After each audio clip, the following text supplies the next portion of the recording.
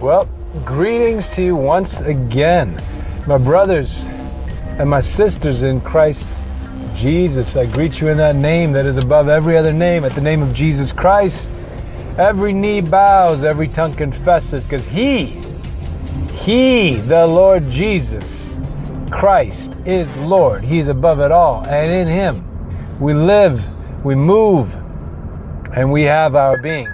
And in all that goes on this world, at such a time as this, remember always God is in control. He's above it all, and it's His bat, His ball, His world. The earth is the Lord's and the fullness thereof. That means none of it belongs to anybody else. The devil is a usurper. The devil is a liar. He's been lying from the very start.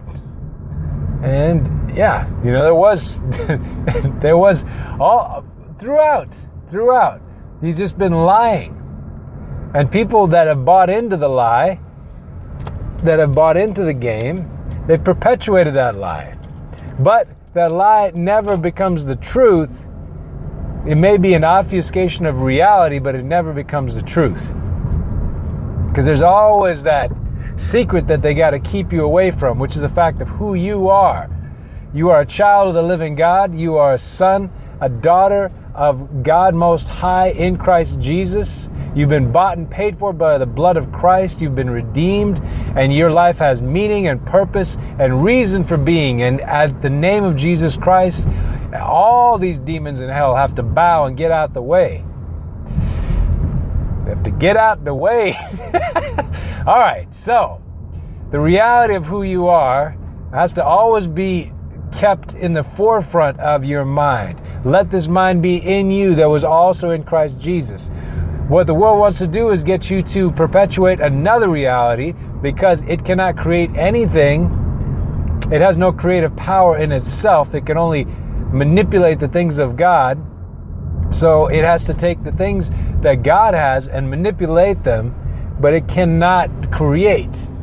So it needs to take you, who have creative power, God's power inside of you. You created in the image and the likeness of God, and create out of you the hellish reality that it wants.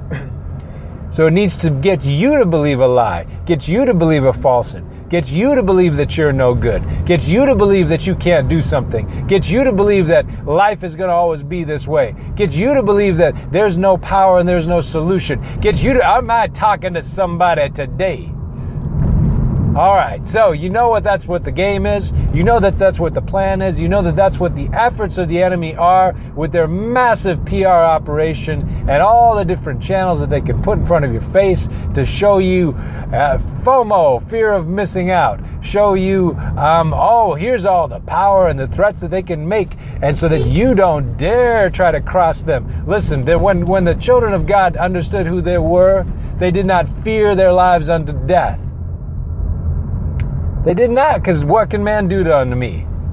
Fear not those that can kill the body, but fear those that after the body is gone, that can throw your soul into hell. That's what God said. And that's the one that we serve. He's the one that can throw your soul into hell. And He loves you, and He's got you. And incidentally, He's going to be tossing a bunch of them in there, because they've rejected Him. They've rejected the truth. They've rejected it. And every time that they hurt you, that they hurt the people of God, they heap judgment upon themselves.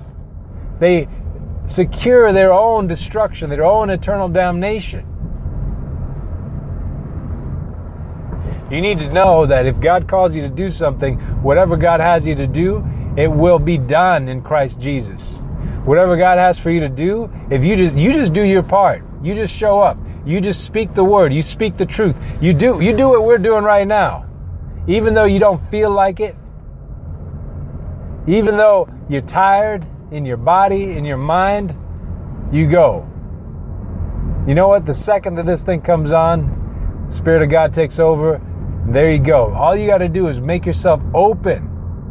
Open to what God wants to do with and through you, and God will do the rest.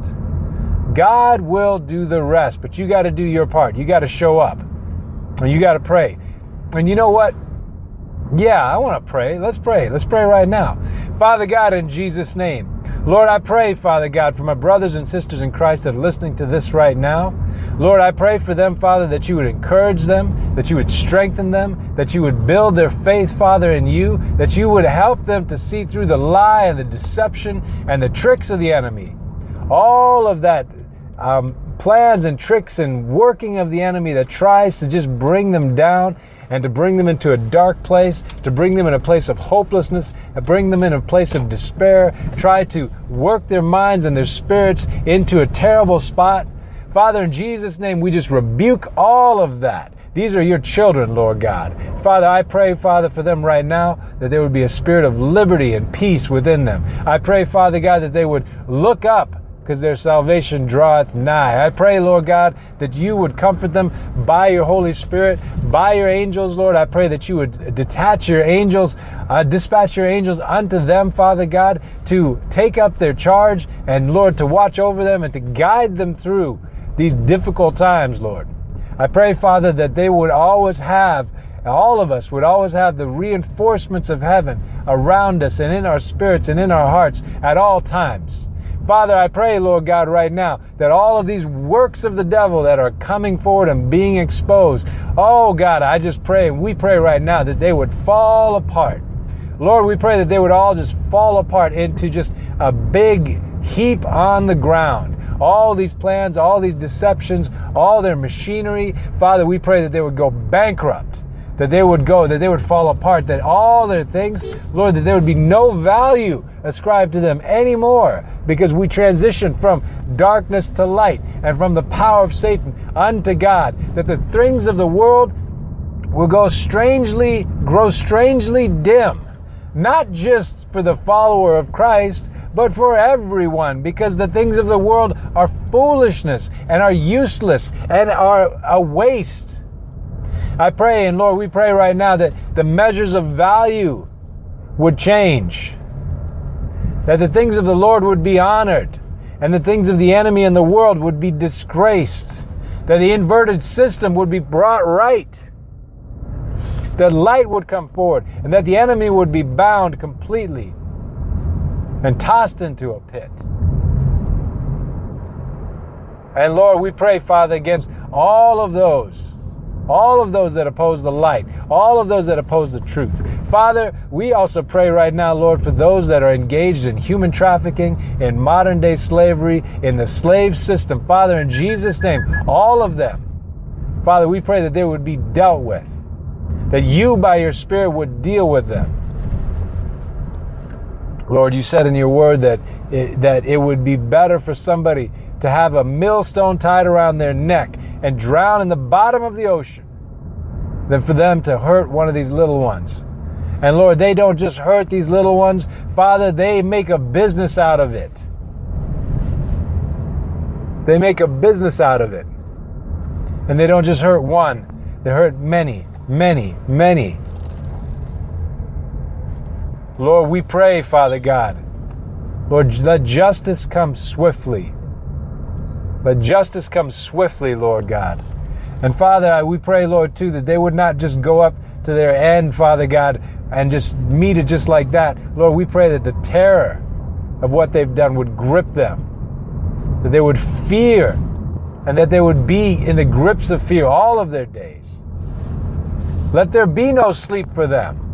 Let there be no rest for them. Let there be no place of laughter and coarse joking and political dealing. Let their minds be preoccupied with the fact that every day it closes in on them. A little bit more, a little bit more, a little bit more, and judgment is coming. And though they have the institutions of the world system trying to protect them, they can't protect them anymore. They cannot protect them from what's coming, what's eating away at them inside their own flesh, inside their own bodies, what's eating away at them inside their own minds. They're all going insane. There's confusion and insanity in Jesus' name. All of that spoken over them. They grope around in the darkness in Jesus' name. Lord, we pray, Father, Lord, I pray for my brothers and sisters. I pray that you'd give them a spirit of boldness. I pray, Lord God, that you would quicken them to do your will. And I pray, Father, in Jesus' name, that all of them would be at peace. Peace. And Lord, for those that are on the front lines right now, those that are being caught up in things and are taking hits, Lord, we pray that across the board, that all of them would be strengthened this day. That all of them, Lord God, that are being unjustly accused or targeted or unjustly attacked or singled out, Lord, we pray for all of them, Father. Lord, that you would raise them up. Raise them up in power and in strength. Let this be an incredible time, Lord, where people see the hand of God breaking through on behalf of your children and on behalf of those that are doing the right thing. Father, there's many that are also, Lord God, that they've kind of been in between, and Lord, they've been sort of 1 foot in the world and 1 foot in the kingdom, and they're yours, but they've been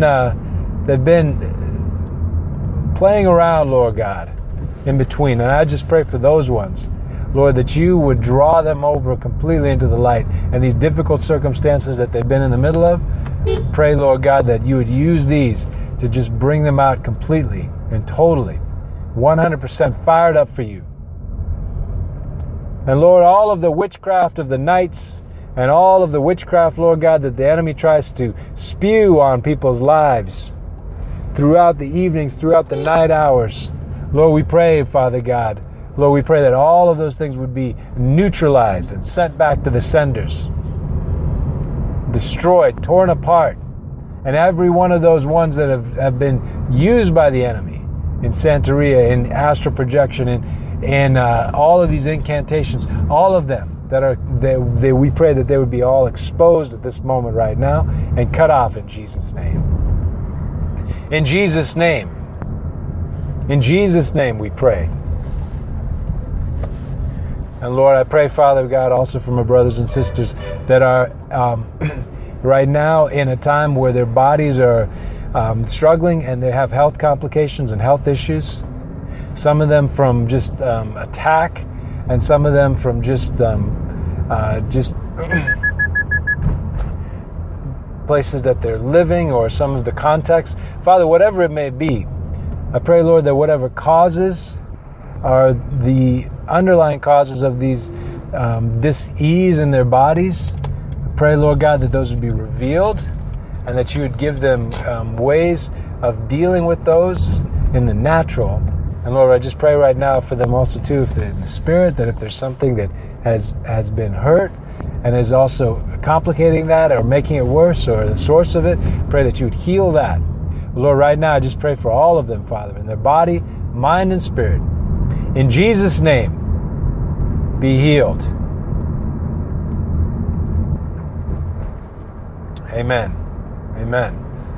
Listen, you guys, you don't have to wait for some special thing or some special time to pray. We pray continually. We pray whenever God gives us something to pray about. And we pray because God's given us that power, that right, that authority to pray. We love you guys. Listen, there's going to be more and more and more coming up right now. More and more and more on the horizon. There's going to be so much. And the evil is just going to continue to get exposed, revealed, and in Jesus' name, removed. God is just shaking the whole thing, shaking everything that can be shaken. So with that, you got to just do your part. Sometimes it's just showing up. But pray in Jesus' name and know that God's with you. We love you guys. God bless you. Drop us an email, faithmix@gmail.com. Just a quick shout out to you guys. We love you. Quick prayer. God bless you. Talk to you soon. Bye.